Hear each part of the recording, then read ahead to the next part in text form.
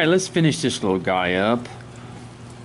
We're just gonna kind of go around him and just, it's not a detailed rhinoceros. It's just a little rhino that is good for people. No, my good friend, unfortunately, his daughter said that he had, after all this happened, he lost his home and everything. He just started going downhill. He just kind of gave up and going into a depression, and he died. And I tell you, it's a lot on people, and people just, that's why I have the Lord in my life, because there was a lot of devastation that has come into my life in the last 4 years, that I thought everything was fine, and it just didn't happen. And then I'm a different person, folks.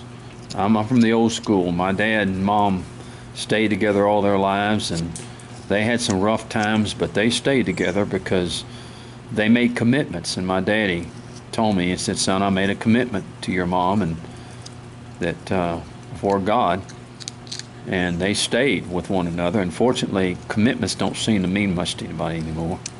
I hope they do, but they don't seem to mean as much to people anymore as and staying even when things are not always right, or they're wrong. Fortunately, in this case, I didn't know there was anything wrong, but fortunately, more was wrong in her life than in mine, because she was having issues. But I'm just saying, I'm old-fashioned. I'm old-fashioned as far as people working. I believe in people should work. I believe that people should provide for their families. I believe all those type of things, and that's why a lot of people are very devastated right now, is because they feel that they've worked and paid all their life, and now they're having trouble getting these people to pay them for what they worked for all their lives, and yet they go and give money to people who have basically ridden the system, just have rode the system and not paid their fair share. So, but that's the way the world is. Unfortunately, that's the way our government is and the world is, and I don't think it's going to change anytime soon. So, yeah, that's why I have the Lord Jesus Christ in my life, because one day this will all be over, and one day I could go to heaven tomorrow, but it will all be over. And okay,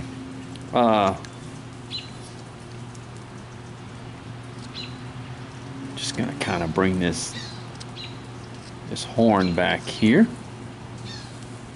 As you see, it's just sort of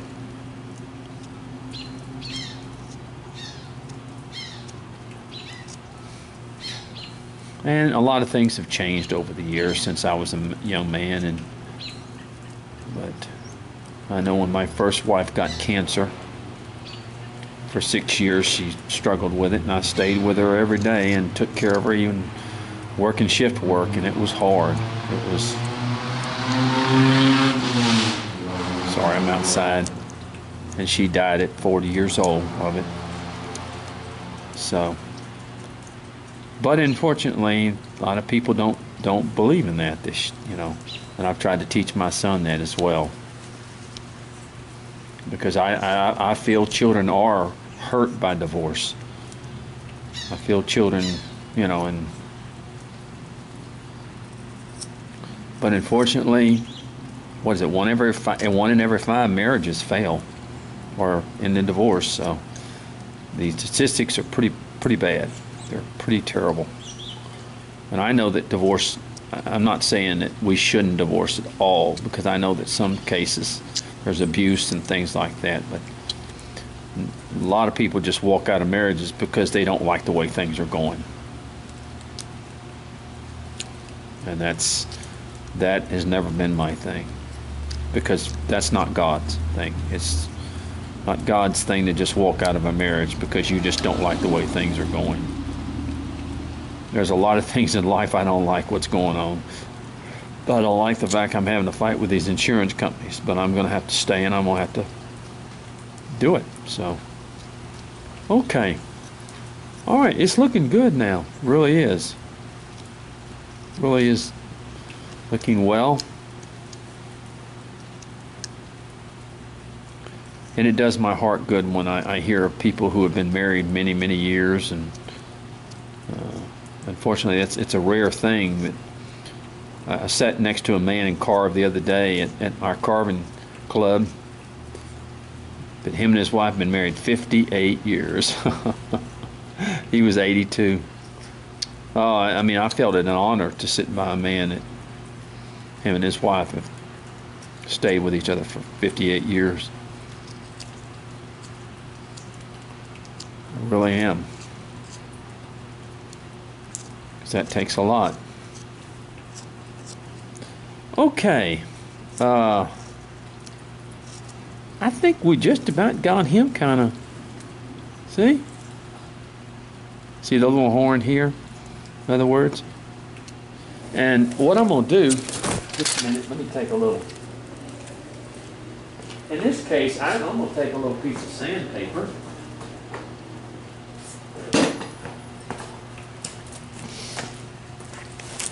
And you can take that little piece of sandpaper and you can kind of do this little number and kind of get that stuff off of it. You don't have to make it real smooth, but you know, make a little. You can sand it just a little bit. Folks, I'm not against sanding. Just because I'm a flat plane carver, I am not against sanding. If you want to sand something like this smooth or whatever, I need to get me another piece of sandpaper too. This one's about had it. It's about had its last days and stuff.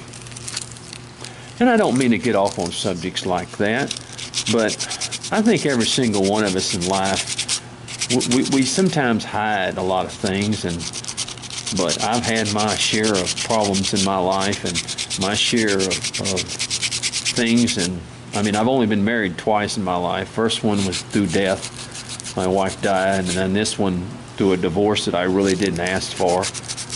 But those things happen in life, and you just have to keep going on. And you just try to teach your children and people around you to do what's right. Unfortunately,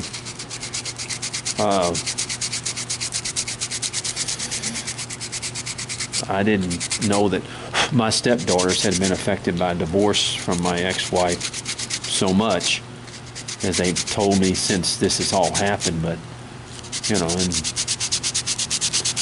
they call me dad because her ex-husband didn't have anything to do with them.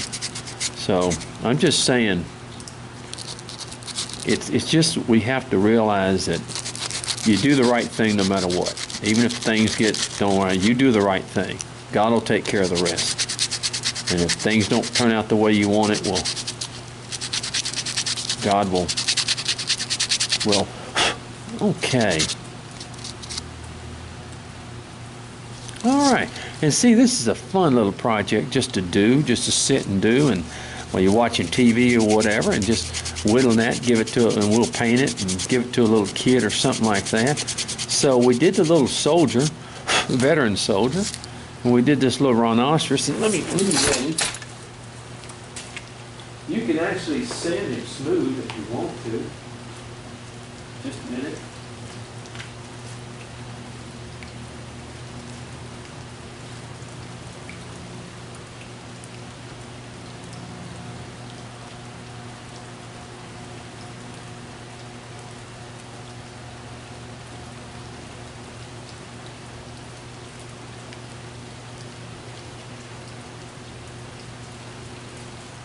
And you know, you can carve these little figures like this, and you can even carve it bigger than that. I mean, this is just a very small version of it. But then you can take them and paint them different colors, you know, and give them to kids and sell them to, you know.